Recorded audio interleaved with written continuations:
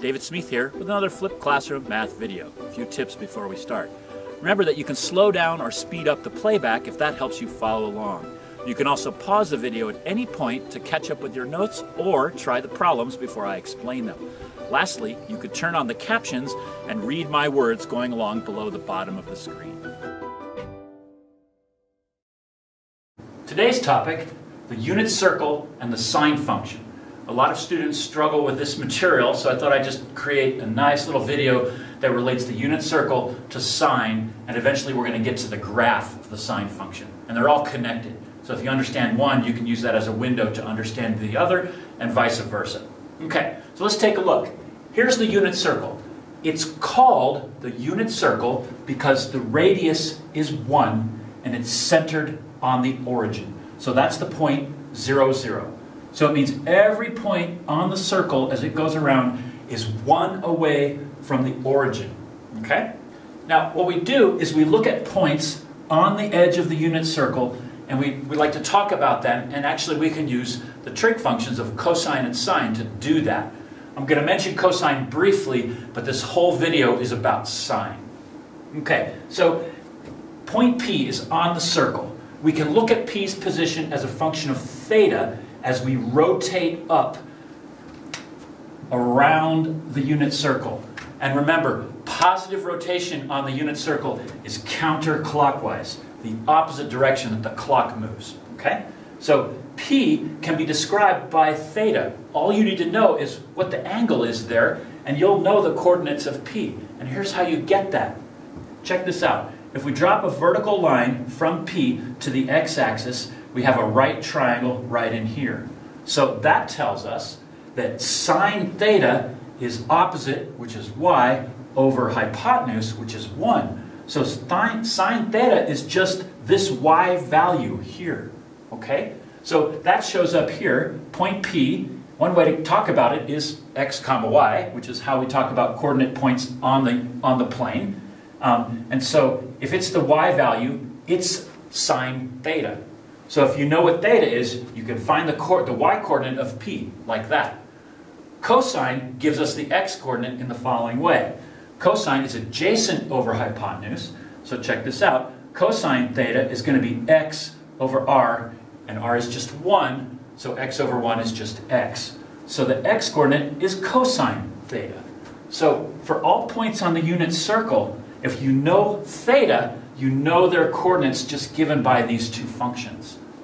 And in class we discussed how you can take theta and go all the way around the circle. You're not limited to right triangle geometry.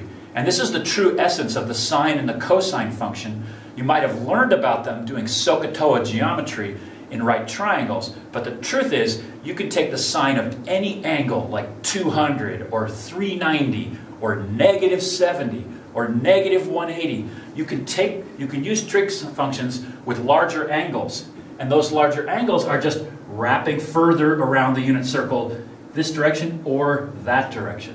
So this is a much more flexible definition of sine and cosine, and it lets us do a lot of stuff. Okay, so let's map out this territory a little bit better. What's that point? You can tell from this diagram, from everything I've told you so far. So think for a minute, see if you can tell me the coordinates of that point.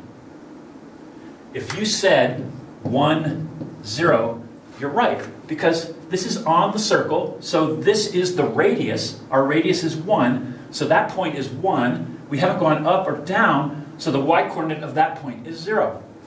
How about this point? What point is that? Think for a minute. If you said 0, 1, you're right. We haven't gone left or right, so the x-coordinate is 0. We are now on the unit circle right up on the y-axis, so we've gone 1 up, so that's 0, 1. Now take a minute and figure out these 2 points. What are they? Okay, if you got negative 1, 0 for that point, you're right. And if you got 0, negative 1 for that point, you're right. Okay, so let's use these points to answer some questions there.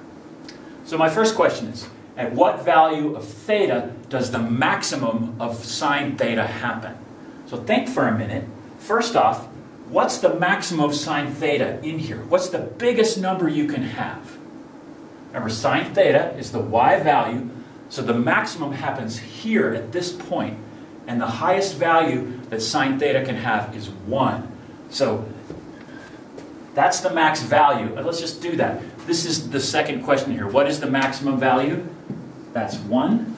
And the first question was, at what value of theta does that happen? And we've rotated all the way up. That's a 90-degree rotation. Remember, the x and the y axes are at 90 degrees to each other. So to get all the way up to there, our theta is 90. Okay, so let's answer this last question first. What is the minimum value of sine theta? So using that same idea, the maximum happened here, it's 1. Now what's the smallest that the y-coordinate, which is sine of theta, can be?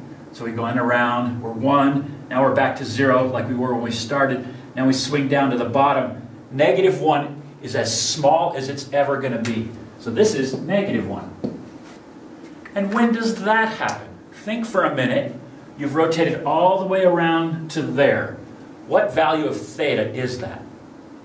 That's 3 90s. We've gone 90, 90, and 90, which gives you 270 degrees.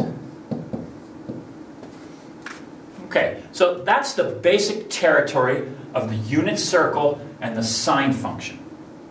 Okay, another thing that we do with sine that relates to the unit circle is we make a graph of the sine function over theta. So instead of being on the coordinate plane around the unit circle, we make a graph, something like this, where the x-axis is theta and the y-axis is sine theta. Okay? So it's going to come right off of this diagram, but we're looking at it in a little different way. This shows the cyclic nature as we go around the unit circle. This is going to show the cyclic nature as sine theta changes over the course of time as we change theta. Okay? So right now you might be going, well, how do I make that graph? You have all the information you need right here. Okay? So let's start asking some questions. What's the maximum of sine theta? What's the biggest sine theta is going to get? If you remember from that last board, that biggest number was 1. What's the smallest number that sine theta can get? That was negative 1. Now, what values of theta do we need to use? I'm going to make the decision here to do one rotation around the unit circle. So I'm going 0 degrees, 90, 180, 270, 360. We're going to do that. So here's my 0. I'd like to mark my end first so I know how to divide up my axis. So there's 360. 180 is halfway, and then 90 is halfway between those two. This is 270. Okay, so now I've scaled my axes, so they're going to let us measure the value of sine theta, that's the y value here, as we progress through 0 degrees, 90, 180, 270, and back to 3, all the way to 360. So check this out. What is sine theta at 90 degrees? Right off the unit circle here, it's 1. So that's going to be this point there. What is sine theta at 180 degrees? That's wrapped all the way around to here. So now we're back down to 0. Remember, sine theta is the y value. So that puts us here. How about at 270? We've wrapped all the way around to the bottom of the unit circle. Sine theta, which is y, is now negative 1. So that's right there, approximately. And then 360, we've come all the way back around. So sine theta is back to 0. Now it's a question of connecting dots. Don't make a V. Don't go bink, bink, bink, because sine theta doesn't do that. If you have a graphing calculator and you put in this function, you'll notice that here's how it works. It's an even curve. Okay? So that's the graph of sine theta as you move around the unit circle from 0 to 360 degrees. Now, that captures the essence of it. If you wanted to graph this out another 360 degrees, you could do that, and all it does, it's just going to repeat this. So it's going to go back up to 1, back through 0, down to negative 1, and back up to 1. And we could do negative theta. So if we start going backwards, we start rotating this way around the circle, it's going to go down to -1, back up to 0, up to 1, and then back down to 0. Okay? So that's your basic sine function as related to the unit circle. I want to show you one more thing. Okay, plotting points and drawing your curve to match the points can be challenging sometimes. So sometimes what I like to do is draw my curve first. So my sine curve is probably like that. That's pretty good, close enough. Now I can mark my maximum. There's 1, and here's my minimum. There's -1. And now I know my degrees. That's 180, that's 90, that's 270, and that's 360. So that's a little bit of a quicker way of drawing a sine function that works. Okay? Now if you're doing some kind of translation of the sine function, maybe it's higher or lower or shifted left or right, then just don't draw your axes first. Just draw your curve and then figure out where the axes go on the curve. Every sine graph looks approximately the same. So you can just draw that graph first and then put all the other information around it. Now that you've finished watching the video, take a moment to jot down any questions you have so you can bring them to our next class and get some help. You can also watch the video again to perfect your understanding. If you enjoyed it, please click the like button down below, and if you'd like to help me grow my YouTube channel, please click subscribe.